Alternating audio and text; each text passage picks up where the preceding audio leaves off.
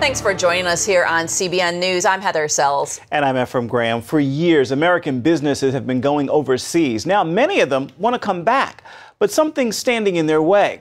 As Caitlin Burke reports, U.S. government regulations could slow down or even stop the return of Made in America. Across the country, hundreds of companies are helping reverse a long trend of sending American manufacturing jobs overseas. They're doing what's known as reshoring. That's bringing production back home to cities across the U.S. instead of chasing cheap labor and other incentives in developing nations. Over the last 4 years, about 100,000 jobs have returned to the U.S. That's according to the Reshoring Initiative, a nonprofit group based in Chicago. Many factors contribute to the U.S. regaining a competitive edge over countries like India, Japan, and China. Chinese wages have been rising, expressed in U.S. dollars, at 15 to 18% per year for the last 15 years. Whereas in the U.S., it's stayed stationary. Other reasons include delivery time, quality, and innovation. Turns out you can't innovate the product very well if you don't manufacture the product. Chesapeake Bay Candle Company opened its first domestic manufacturing facility in 2011. We created over 80 jobs in the last 3 years. Owner and CEO Mei Shi started the company back in 1994 in her Maryland basement. We were so impatient waiting for molds to fill our candles with. We saw a lot of soup cans lying around the kitchen. We say, wow, these are great molds. So we just used them. The first set of samples were made with those molds. Despite its U.S. origins, May opened her first factory overseas because of cheaper labor cost. If you have a mold, you first finish it by pouring wax in it, and then you have to manipulate the texture so that it achieves a desired result. So each candle would be priced at $40 or $50, and it's not really going to be the market that can accept that. The company grew quickly for about 10 years, until the 2005 recession blew in. Consumers stopped purchasing as they used to in 2005 or before that. So our retail partners demanded price reduction. That change caused May to reevaluate her decision to do business from China. In the end, it made sense to bring a big part of her company's manufacturing back home. Reshoring, however, can be risky, and many attempts are unsuccessful. Some experts blame those results on the U.S. government. On the one hand, there's the reshoring initiative, which is, like we've been talking about, this push to bring high-paying manufacturing jobs and activities back to the United States. At the same time, the U.S. government, since probably about 2008, has gotten really serious about enforcing U.S. regulations governing exports and international conduct. People are being encouraged to bring their manufacturing back here, but they don't realize that the cost of complying with these kinds of regulations and managing the risks of them can be quite substantial. So they work across purposes. The opening of the Chesapeake Bay Candle Glen Burnie facility was delayed for 6 months because of the process of getting a permit. They look at us as if we are a little bit crazy, but they say, we haven't given a license in 2 decades. But we think if you look at hospital code, school code, and a restaurant code, you're safe. During the entire delay, they still had to pay for the facility and key staff members, although the doors remained closed. Eventually, the permits came through, and the Chesapeake Bay Candle Company became one of the success stories. If we have not moved the manufacturing back, we wouldn't be growing like we were growing. About 50% of the company's business currently comes from here in their Glen Burnie factory. But after adding a new production line, they have the capacity to triple that number in the future.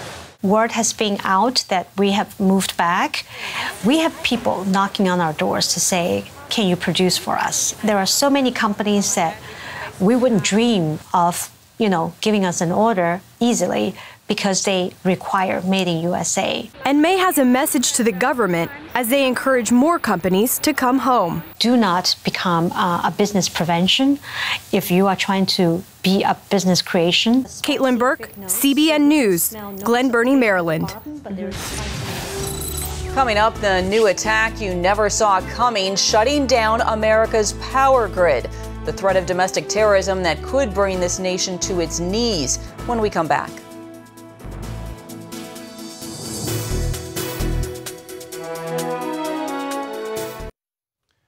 The threat of terrorism is escalating around the world. One study shows there were 10,000 terror attacks just last year. And it seems every week there's a news story about a cyber attack on a government institution or a private company. The head of the New York Department of Financial Services is concerned about the U.S.'s financial system. He says it could be vulnerable to an Armageddon-type cyber event. Other experts are concerned about the U.S. power grid, warning it could be damaged through a physical or cyber attack. If terrorists took down the power grid, it could lead to chaos across the country. In this chilling report, Mark Martin shows us it could happen much more easily than you think. With its maze of electric equipment, the Metcalf transmission substation quietly took up space in California's Santa Clara County. On April 16th last year, that all changed. Take a look at this surveillance video. You can see the muzzle flash of rifles and sparks from bullets striking the chain link fence around the substation. For nearly 20 minutes, snipers unloaded, then vanished before police arrived. Even the shell casings left behind, the kind ejected by AK-47s, carried no fingerprints. Authorities later discovered the military-style attack blasted 17 giant transformers and 6 circuit breakers, resulting in more than $15 million in damage. Those transformers send power to an area that heavily relies on it, Silicon Valley. Former FBI agent Rick Smith, who was a part of the anti-terrorism unit, said the message is clear. Obviously, it wasn't just a couple of guys out having a beer. There was some orchestrated attack that was planned, and it looked somewhat professional. If you don't have any power, you obviously have disruption, and the message is that our facilities were vulnerable. Fortunately, in the Metcalf case, electric grid officials rerouted power to prevent a blackout. Still, that did not stop John Wellinghoff, the chairman of the Federal Energy Regulatory Commission at the time, from telling the Wall Street Journal the attack was, quote, the most significant incident of domestic terrorism involving the grid that has ever occurred in the U.S. That statement unleashed a firestorm from lawmakers and security experts wondering about the vulnerability of the American power grid in the event of a physical attack and EMP, or electromagnetic pulse attack. That's where you would basically wipe out our electric grid and any instruments that use computer chips. California Assemblyman Jim Patterson, vice chair of the Utilities and Commerce Committee, agrees with Wellinghoff. What keeps me awake at night, and a lot of the people who produce and distribute power in California, is this whole question about whether this was isolated or whether we need to see this as the beginning of a new security risk. The big picture is, though, that this is an indication of the soft targets and the variety of targets in this new attack on America. Rich Lorden of the Electric Power Research Institute calls the attack and its execution unprecedented. So the feeling is this may have been preparation for an act of war. Lorden's colleague at the Institute strongly disagrees. I think he was off base for making that sensational kind of remark. I don't understand why he would even say that, and you know, we've had quite a conversation since then about this. Gelling's thoughts on the motivation behind the attack, however, don't change his concern for the security of the grid. It's an ongoing battle to stay one step ahead of these folks who might want to do us some harm, not just physical harm to the power system, but also the cyber side. There's a lot of ground to cover in that battle. The U.S. power grid is extensive, and from the East Coast to the West Coast, many substations are located in remote areas with minimum security. This substation in rural Northern California does have a high, thick chain link fence with barbed wire on top, and you can see the main gate is locked. But look, I'm standing right next to the facility, and there are no security cameras or security personnel nearby. CBN News discovered the same situation in the largest city in the country. This is the Farragut Switch Yard. The electricity that comes through here powers the financial district and also much of the New York City subway system. As you can see, it's only protected by a flimsy fence and minimum security. If it's accessible to us, experts say it's also accessible to terrorists. As horrible as 9/11 was to this nation and to the city, had the terrorists flown 2 planes into this facility, the consequences to New York City and to the nation would have been orders of magnitude more damaging than what actually happened. I hope we never get to the point where we have to monitor this entire infrastructure, which is literally millions of miles of wire, 150,000 poles, and roughly the same number of substations. Impossible. However, Gellings and other leaders are by no means throwing in the towel. Pacific Gas and Electric, owner of the Metcalf substation, has worked with federal and local agencies and consultants to increase security. Among other things, company leaders plan to put up opaque fencing, advanced camera systems and lighting, and more alarms. These are things we've already done: perform a risk assessment, evaluate the gaps we have, and then implement strategies to fill those gaps. One strategy is increasing patrols around substations. As CBN News walked around and shot video of the Metcalf substation, it took about half an hour before we encountered inquisitive deputies with the Santa Clara County Sheriff's Department. There's a lot more patrolling. There's a lot more public safety eyes. There's a lot more tracking and identifying of potential domestic threat with respect to that kind of chatter. As far as the hardening of the grid itself, Gelling says the Electric Power Research Institute is literally developing a Kevlar vest to put around transformers to protect them. He says researchers are also working on devices that would sense the vibrations of people and report that movement to provide more awareness of the situation on location. And then we want to get overall situational awareness and use such as unmanned aerial vehicles to actually look at a whole area of the power system. The drone idea has been met with reluctance from the FAA. That's not stopping power industry leaders and others, though, from exploring options to fortify a grid which has shown itself to be quite vulnerable. Mark Martin, CBN News, California. Up next, a marriage on the rocks. See how this couple's marriage was saved and how what they learned can help you and your spouse.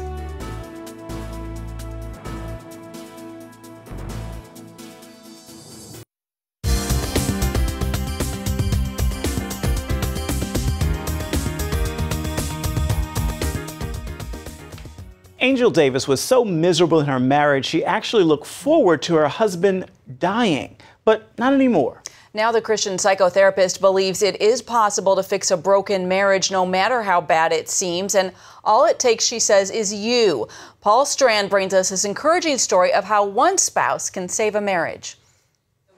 Angel Davis expected the perfect Christian marriage with husband Lee, but when he didn't measure up to all her expectations and wouldn't put up with her trying to change him, she began fantasizing a way out. Because I'm a Christian, I didn't think divorce was an option, so I felt stuck and trapped, and I even thought about him dying because I felt like that was the only way out. That's how dark my heart had gotten. That was probably the thing that hurt me the most. Lee believes Angel should never have been depending on him for things humans just can't deliver at the deepest level. Your spouse can't make you happy, and if you are waiting for that, you're probably going to be waiting forever. This Christian psychotherapist says she even began to listen to Satan's twisted logic for why her marriage should end. I got to the point where I thought if I left my husband, I could do more for the Lord. But then a friend brought Angel to a life-changing moment. She looked me in the eye and she said, Angel, where in the Bible does it say you can do this for the reason you want to do this? And I knew the word. And so it was like cold water in my face. That's when she truly surrendered her marriage and herself to God, and he began planting in her heart the principles of how one spouse can save a troubled marriage and change their husband or wife the right way. What therapist Angel Davis has shown hundreds of people here in her office, and now in her book, The Perfecting Storm, is the secret to changing your spouse for the better. Rest in changing you first. Angel witnessed a radical example of this when her friends Ron and Carrie were tottering on the edge of divorce after Carrie found out Ron was having an affair and didn't really want to change. But Carrie, though bitterly hurt and not wanting to forgive Ron, put herself before God and heard him tell her this about Ron. I was to take him back, and we were to forge a path of reconciliation. Ron's sexual sins had cost him his job and his home, and he was expecting to lose his family. But then Carrie told him what she'd heard from God and that she was going to grit her teeth and obey. For her to be obedient to that, despite the fact that she was undergoing so much pain and so much hurt, all I could do was, in all honesty, I lost it. I mean, I just broke down and sobbed in front of her. He's extremely grateful because he knows that I basically gave him a gift that he did not deserve. Carrie's willingness to bend and change led Ron to wanting to bend and change too. It's been several years since Ron's affair and Carrie's taking him back, and now they say their 29-year marriage is better than ever. When you put aside your feelings and put aside your arguments and say, you know what, I'm going to obey God like she did, radical things happen. It is possible for your marriage to be restored. It is possible to fall in love with your husband once again. Meanwhile, Angel was practicing the same things Carrie had done when Ron and Carrie's marriage seemed doomed, like letting God change her rather than insisting husband Lee change, like receiving inner healing that she says most of us need, like beginning to show Lee real respect because God said to. And guess what? He started acting in ways that I had longed for him to act all those years. All this takes learning to hear God's voice and obey his marching orders. It just gives certainty, gives security, gives direction, and he's talking all the time, and we're hardwired to hear his voice, but we got to figure out how to hear it. He is the still small voice, and he speaks in many different ways. God taught her her real enemy wasn't Lee, but the devil who wants to kill and destroy marriages. I had been looking at my husband as the enemy, and it was like God took that veil off, and I saw I'm fighting the wrong battle. As Angel's been teaching and sharing these principles around her Athens, Georgia area and through the Perfecting Storm, others have seen their marriages profit, like Clay and Debbie Huckabee. I finally stopped spending so much time worrying about what Clay was doing, and I started working on my own self and get my own act together. I don't think it's ever been better, and I feel like that's largely due to her, but because we've gotten to where we enjoy working at it. Friend Leslie McCullough is so enthusiastic about the Perfecting Storm, she and her husband have been selling it at their place, Brett's Restaurant. Angel had to keep interrupting her lunch with us there to sign copies. She's just not an excited author, though. She believes with all her heart in what she's written because she's seen it radically affect her own marriage and so many of those around her. If you'll break before God and learn to listen to his voice, Angel guarantees he'll give you his divine guidance and his plans to make your marriage work. Then you really will have a marriage made in heaven. Paul Strand, CBN News, reporting from Athens, Georgia. Coming up, honoring America's greatest generation, the unique program that brings hundreds of veterans to our nation's capital.